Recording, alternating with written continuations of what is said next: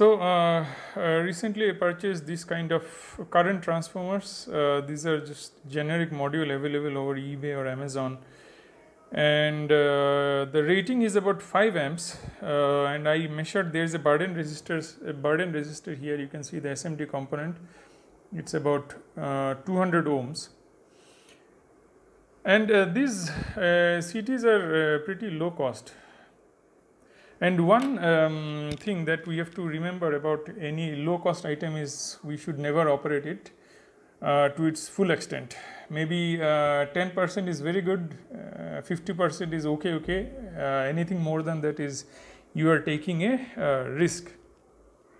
So I wanted to measure this performance of the CT. So what I have done is I have mounted it on this my high current source. It's nothing but a bigger transformer that I have, and just remove the winding and put a few turns of thick cable, and it easily gives up to 20 amps but at a lower voltage. So I have connected one multimeter over this side which is measuring the AC, and also I have this Tektronix current probe which is already showing the current in the blue scale. You can see it is 760 milliamps. So it is close to this value, and my variac is set to this lowest value, and this is, I cannot reduce anything lesser than that. So that's okay. So now what we will do is, what we can see is that both the waveforms, that is the output of the current transformer which is by this oscilloscope probe, is on the yellow channel, and the blue waveform is from this current transformer which is pretty close to this multimeter. So this is mainly for calibration. So you can see that both of them are almost matching each other, so no big difference here. So now what we will do is we will set it to about 1 amps, and let's see what's the difference. Well, it is set to 1 amps, and as you can see the waveforms are still more or less they are matching, and the output from the CT is about 4 point some volts on the peak. You can also see the measurement over here. Now let's go to about 2 amps and see the value. Now the current is set to 2 amps, you can see it here, 2 amps.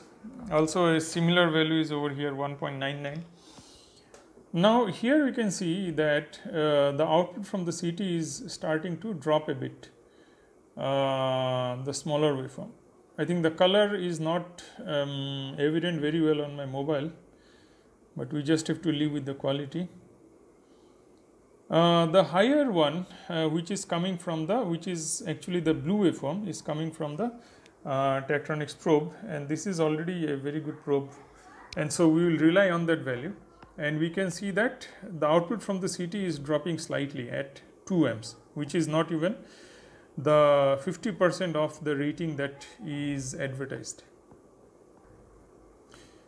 Now when we apply 3 amps, and you can see that 3 amps is applied and the CT has dropped further, whereas as compared to the actual value of the current which is from the current probe.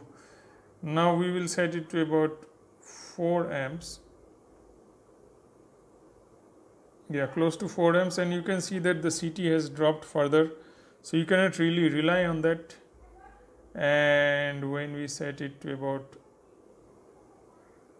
5 amps, you can see that the CT amplitude is much lesser as compared to the amplitude what we are getting from the standard current probe, and we are applying close to 5 amps here.